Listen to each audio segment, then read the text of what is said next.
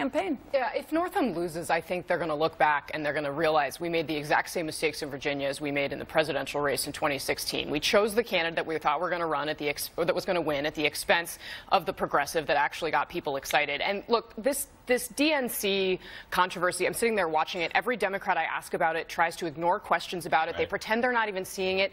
They have their heads in the sand about the state of their own liberal base, and they can watch the Republicans self-immolate, and so they're ignoring their own problems. It's going to come back to bite them. That's exactly it. So